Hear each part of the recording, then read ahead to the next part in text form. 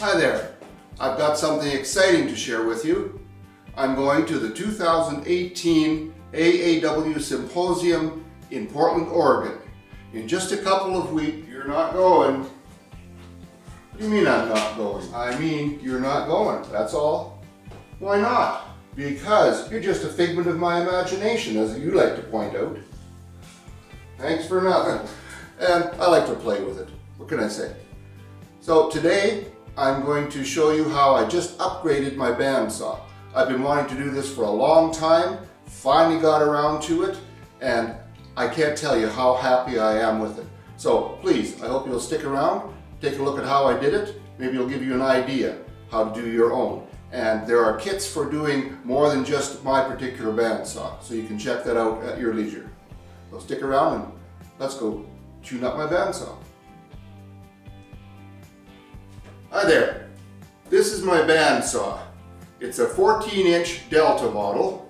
I believe you can still buy 14-inch Delta bandsaws, but they've changed a lot, and I sure hope they're better than they were when this one was built. Now there must be a million of them worldwide. They sold like crazy because they were fairly reasonably priced, did a decent job if you weren't trying to be too finicky about what you were doing. But one of the problems with them is the guides. They're just these little blocks. You can buy what they call cool blocks, so they'll run a little better. But they're not that great because they're working on friction and not guiding it that well. Recently I was reading about a product made by Carter Products, made in the USA, should be good quality stuff. And it's made to take this and replace all the assemblies, both on the top and the bottom. So I'm going to do that. I'm going to see what I think of it and let you know. And if you want to follow me along while I do this, please stick around. Well, the first thing I have to do is take the blade off. And to do that, I first need to remove these guards.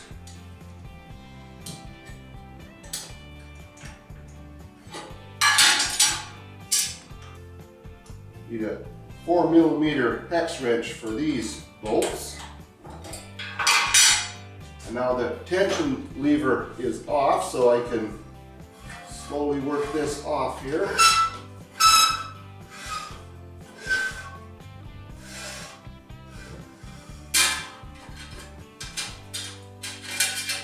And just pull this around. Need to take that insert out.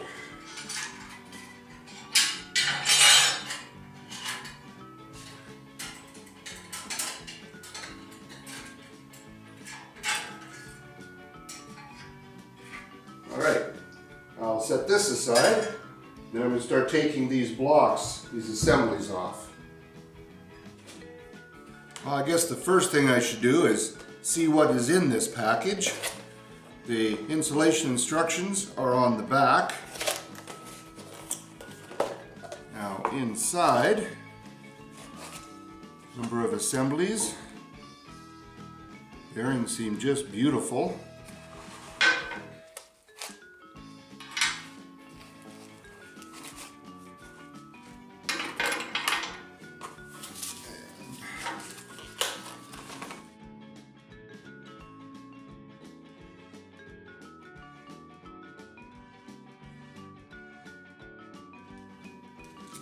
Some of the mounting bolts, a couple of X keys.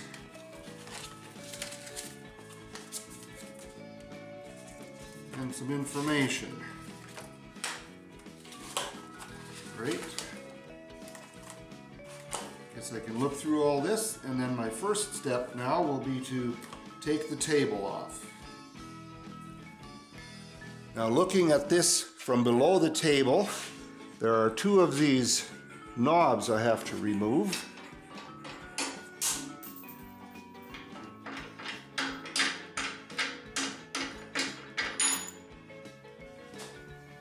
And I should be able to just lift this table right off. One thing I should point out, in case you have this same bandsaw and are wondering about these rails, they're for a fence that I bought to put on here. So I'll take this off now. Just that easy. I'll go set it aside and I'll be right back. With the table removed, I now have clear access to this assembly and will start by removing it. Loosening the 2 set screws will allow me to remove these 2 adjustment knobs.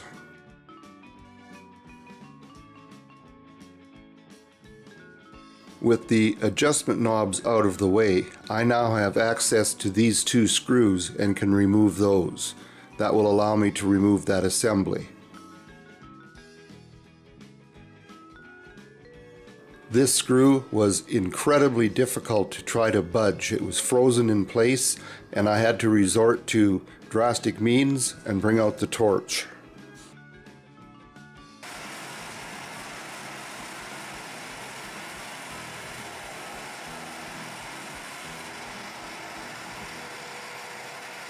After just a few seconds with the heat, the bolt came right out.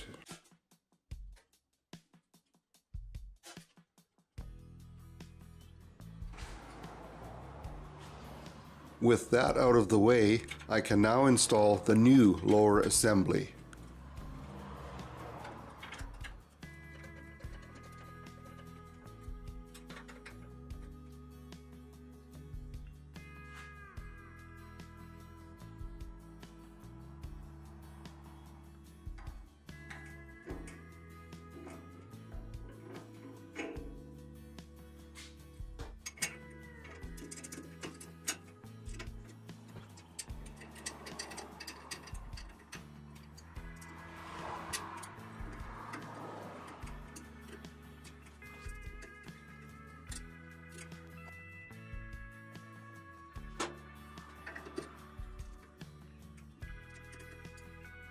Just snugged up for now, adjustments will be made.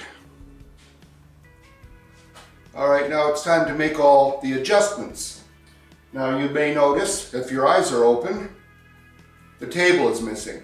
That's because it's so much easier to see what I'm doing on the lower guides without the table. And once the adjustments are made, I can either take the blade off, put the table on and replace the blade, or I can just very carefully slide the blade through the slot on the table, twist the table, and drop it into place. Now, one thing you may have noticed, when I took the blade off, I didn't have any gloves on.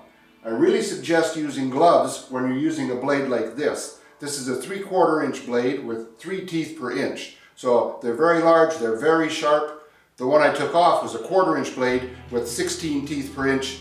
You barely even notice that they're there. Now the first thing I want to set is the alignment of the blade. Now, when I first started using a bandsaw, I was under the impression that the blade should be riding on exactly the center of the tire, of the wheel. That's not true. What should actually happen is the bottom of the gullet between the teeth should be on the center of the wheel. Now, my wheel is 1 1/8 inch wide, I believe it is.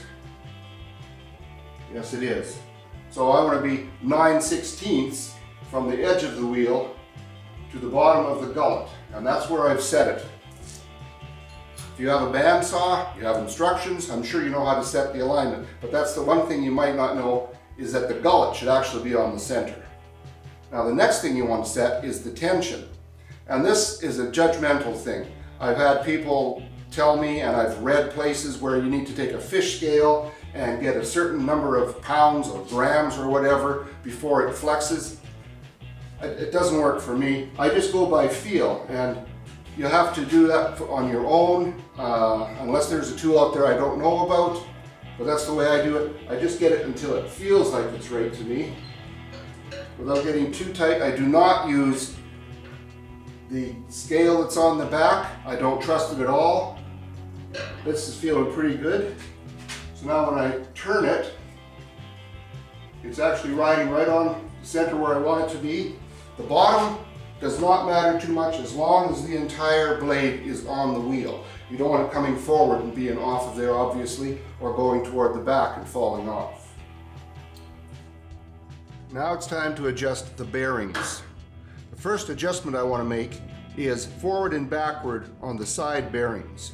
You want the front of the bearing to be just behind the gullet between the teeth. Doesn't have to be very far, but you don't want it into the gullet because that's where the set starts on the blade. And if you're in there, you're going to flatten these out. So I just loosen this. That should be good right there. I'll do the same thing on the bottom. I have moved the side bearings away from the blade. First thing I want to adjust on the guides is the back one. I want to bring it up till it just touches the blade and then back it off just a hair. When I rotate this, I don't want the blade touching the bearing, but by putting just a finger pressure on there, the bearing's being rotated. I want to make sure that the bearings are free of the blade until pressure is put on the front when it's cutting wood. When I adjust the side bearings, just like when I adjusted the rear bearing, I do not want them to actually touch the blade. They are there to guide it. If it's touching all the time, it's simply going to wear out the bearings, it's going to damage the blade. So I want it to be just a hair away from the blade.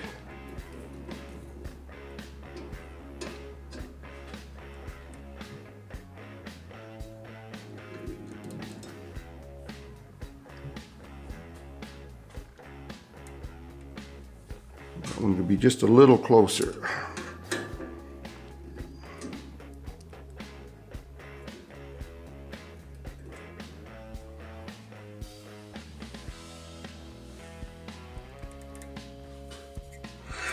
Now when the blade is turned, the bearings are not moving.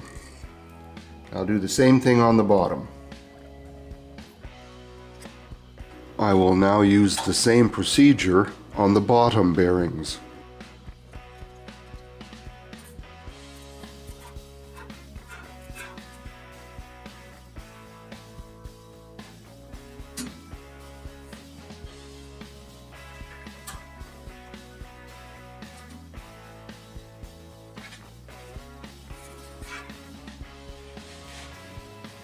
Alright, it's all put back together.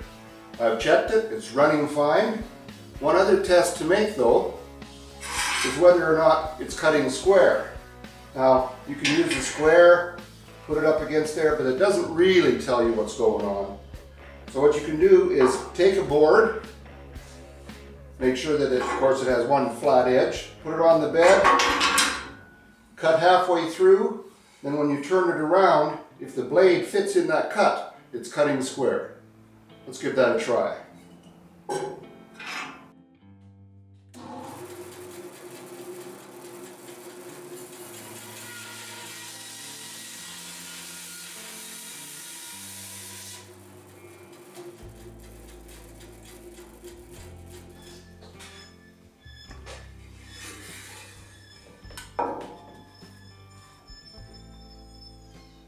Well, there you go. Now I can tell that it's cutting square. Well, there's one thing I still want to try.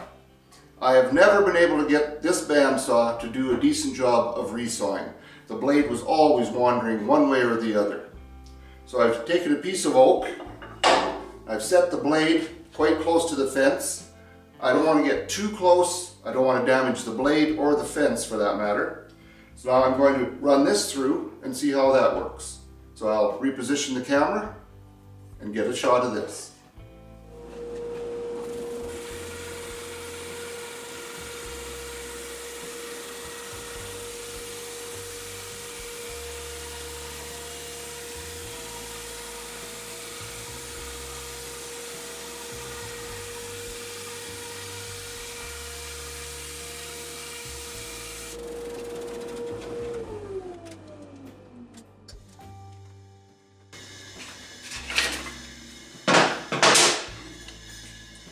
Alright, considering that I'm using a 3 tooth per inch blade, I think that's a very nice cut. I'm real happy with that. Now my calipers tell me that this is 0.027 inches, and that is less than a 32nd of an inch thick. For those who are metricated, it's about 0.66 millimeters. Now I can't imagine ever doing anything where I need anything thinner than that, so I didn't even try to go thinner. Just to make sure it wasn't a fluke, I did a second one. It's the same. I am thrilled with this upgrade to my bandsaw. Now I am in no way involved or affiliated with Carter Products other than as a very happy customer. It's a bit of a pricey upgrade, but I should have done it years ago. Makes such a nice cut. Can't wait to get some real good use out of it. So I hope somebody got something out of that. I thank you very much for joining me today. And I really want to thank those who have subscribed. I really appreciate it. I've gone over 13,000 subscribers, which is phenomenal from what I was expecting or hoping for when I started doing this. So thank you very much. And if you liked what I did today, please click the like button. Let me know I'm doing something right. In the meantime, you have some good days in your shop. Be safe, and I hope you'll come back and join me next time. Take care now.